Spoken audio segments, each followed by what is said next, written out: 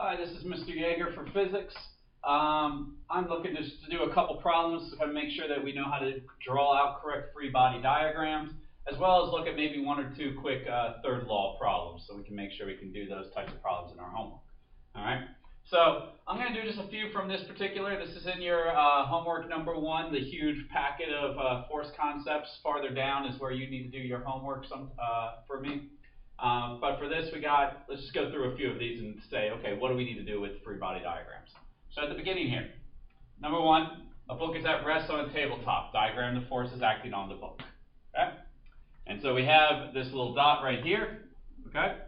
And we need to draw any forces acting on it. Well, what forces would be acting on this dot? Well, it's on Earth, so we got weight. Gotta need a color that works. Weight going down. I label that W. Always the force coming from the object in the direction that it's being felt. So weight going down, normal going up, and that's it. That is your answer. That is the free body diagram for that particular object. Okay? If we go number two, this girl is hanging from a rope, holding onto a rope from the ceiling. What forces would be acting on her? And she's holding still. That would be tension up and weight down. Okay? We would just switch it from normal to tension because it's off of a rope. An egg is free falling from a nest in a tree. All right, neglect air resistance. What would be acting on this egg? Well, it's going to fall. Why is it going to fall? Because it has weight acting on it in a downward direction. Is there anything pushing up? No. It says no air resistance. An egg is falling, number four. But now we're going to include air resistance. Do not neglect air resistance. What would be acting on it? We would have weight down and air resistance going up. Air resistance going up. I would just say F of air. You can say force of friction too. That works fine. All right. Let's move a little bit farther.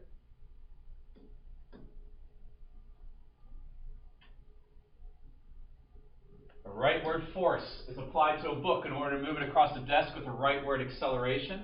Consider frictional force. Neglect air resistance. Diagram the forces. All right. So this object is moving to the right. I'm going to draw the velocity vector, but that's not part of the free body diagram. Never include this. That's not a force. All right? But why do I write that? I want to know which way is it being pushed in this particular direction. Okay? So it'd be a rightward force applied. It says there is a force applied. So F of A, force applied.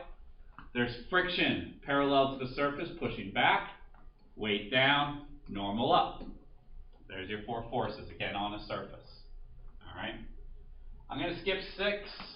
I'm not worried about 7 either. Let's go ahead and move on down a little bit. All right, let's go to number 9. The car is parked on a sloped street. All right. So what forces would be acting on this car? Again, weight, but which way? Straight down. Straight down, not down the hill, straight down. Okay, so that would be the weight. Normal force pushing off the surface, perpendicular from the surface, normal going up. The thing is, if it wasn't parked, this car would definitely roll down this hill, but it's not. It said it's at rest. So what's holding this car in place? That must be a frictional force pointing up the inclined plane because the car wants to go down the inclined plane. All right. So there's a couple quick examples of free body diagrams. Now, let's go over a quick example of a third law problem. All right. I said I was going to use this before. All right. So, wait just a second here. All right. So back in the problem here. Let's say I talked about how the force pair of your weight. You are standing on the earth. Okay. Standing on the earth. All right. And we said earth is pulling you down. That's what we call weight. But you must have a reaction to that. Remember, force must be in pairs. There must be force pairs, according to Newton's third law. Weight is pulling you down, but that means you are pulling with the force up. And the thing is, you must pull equal and opposite. So these two forces must be equal to each other. So what if I said, how much are you accelerating the earth upwards? Okay.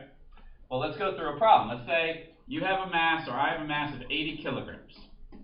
And the mass of the earth is about 6 times 10 to the 24th kilograms. Very, very large, obviously. Okay, a big, big mass.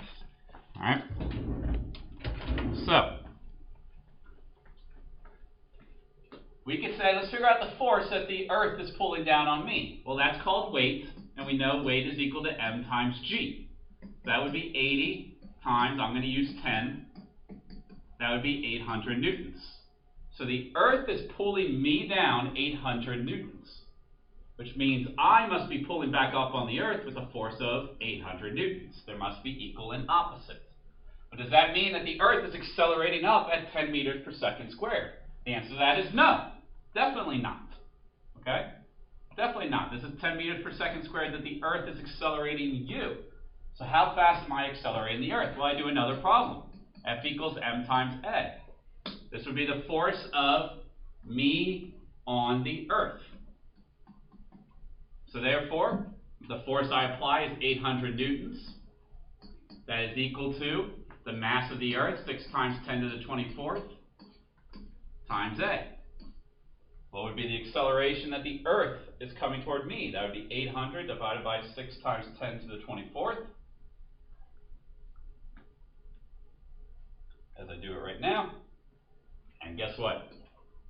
The acceleration of the Earth toward you is only 1.3 times 10 to the negative 22nd meters per second squared.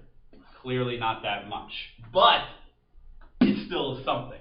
All right? It is still there. This is how quickly the Earth is accelerating toward you. But again, what you have to consider is you have all these other people also pulling on the Earth. You have the planets pulling on the Earth. All right? So obviously it's not going to really go any farther than a wobble. Not with you, but with obviously anything else in the solar system. All right? So that's how you deal with the third law problem. The forces are equal to each other. And that's it. Thank you.